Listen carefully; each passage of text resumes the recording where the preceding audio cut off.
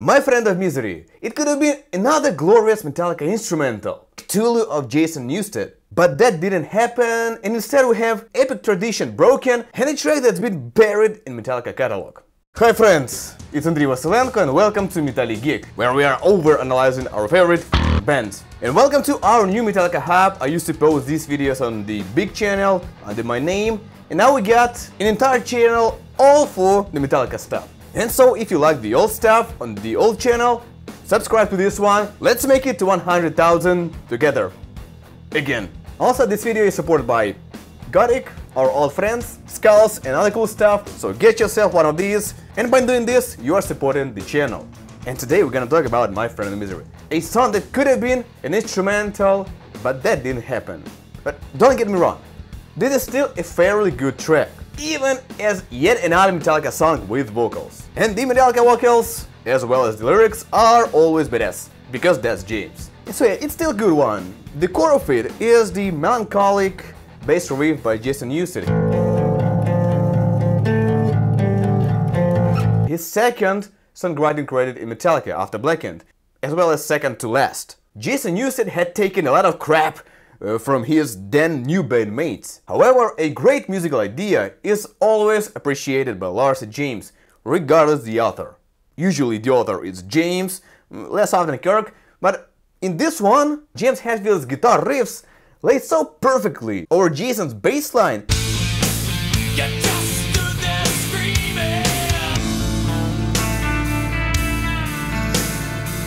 As if he wrote them first. And when you cannot tell which part came first, that's a sign of a great piece of music.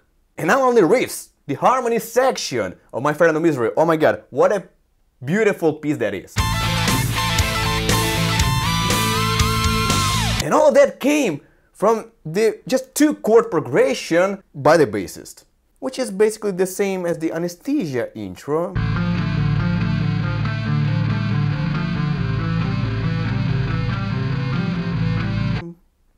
In the track, only the chorus, the riff, belongs to James Hetfield.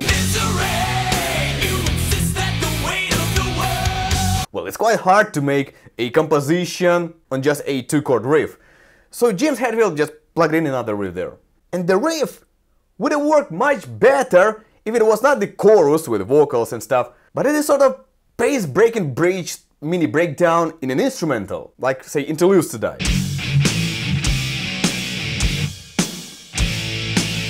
But as the chorus, the hook of the song, this section sounds like it was not supposed to be sung over. At least they could have gone with the Fade to Black. At least they could have gone with the Fade to Black kind of chorus, without words.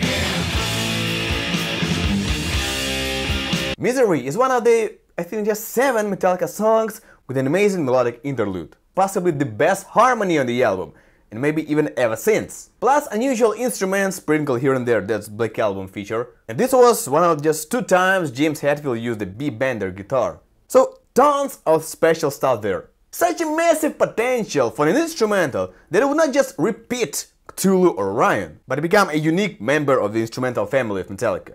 Something that Jason Newsted dreamed of. I was hoping it was going to end up being the instrumental song from the Black Album. I thought we were going to follow suit and keep having an instrumental song. We didn't.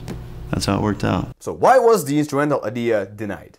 Yeah, it's the Black Album anniversary. Congratulations everyone. The album that got me and probably half of you into Metallica. So yeah, expect more stuff about this album on this channel, on the podcast, and on the website, metallicgeek.com. Bob Rock, then Metallica's producer, may have suggested adding the vocals. The premise could have been like, we're making a record that's going to break the charts, yeah? And most of people don't get songs without singing. Even though, back then, guys like Joe Satriani, Steve Vai were on fire. And the previous Metallica albums did well with such stuff. But anyway, no one seemed to oppose this decision. Jason could, but who cared? Or maybe we should not blame Bob Rock or anyone. Maybe they just could not make it click. Maybe they felt that Misery fell short of Orion and Cthulhu. That's how it worked out. Or maybe it was just easier to force James to write lyrics and sing them, instead of putting a lot of extra effort to make that instrumental jacked. Schedule was tight, gonna give up something. But what if Lars and company were determined to preserve the tradition and allowed one no vocal track on the Black Album. Would the sales have suffered? Yeah, maybe. Like 14 million instead of 16 million. Or how about the opposite? Then the old fans would have not felt much disconnect from the good old pre-sellout days. While the new fans would not really care. Win-win. After all, Metallica is not playing it anyway. So they put the vocals to make it more single-friendly, and they never released it as a single, even though like a half of the album went as singles. Even Don't Tread on Me, often regarded the worst song from the album. And Misery never made it to the set list on the Black Album tour. And Jason Newsted never had a chance to play his creation fully, settling for just jamming it alone. And the original bassline too suffered from abridgment. For some reason, half the original riff didn't make the cut, even though it could have brought the much needed development in the composition. They could not see where to put it? And what about the guitar-bass doodle from Connie's Tons, where it's complete, it sounds great!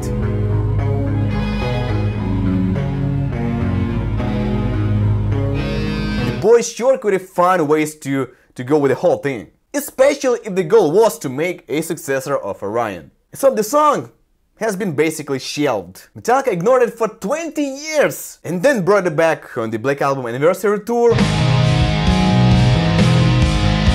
and then forgot of its existence for almost a decade now. Even though the fans apparently loved it. And I'm sure James had shivers down his spine when the crowd picked up the epic harmony.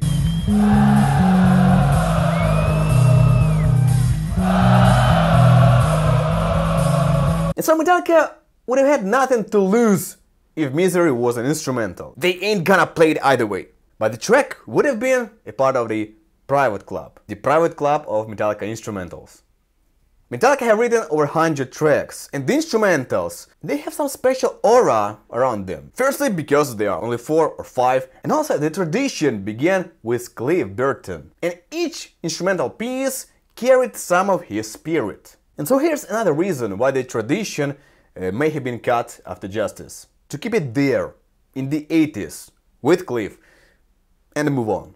My Friend of Misery was too close to the fresh wound, and subsequently instrumentals seemed not relevant on Load and Reload and Saint Anger, but the time heals, and eventually we had another one, Suicide Redemption. And then once again none on the following album. So what do you think? Should Metallica made My Friend of Misery an instrumental? And actually now I'm working with Ben Zimmerman on fixing that.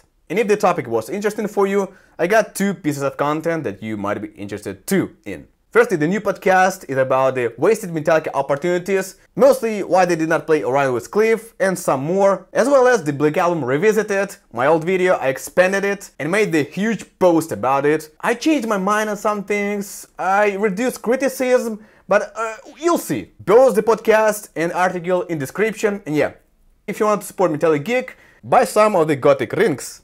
Thanks for watching, it's Andriy Vaslenko. Be in metal.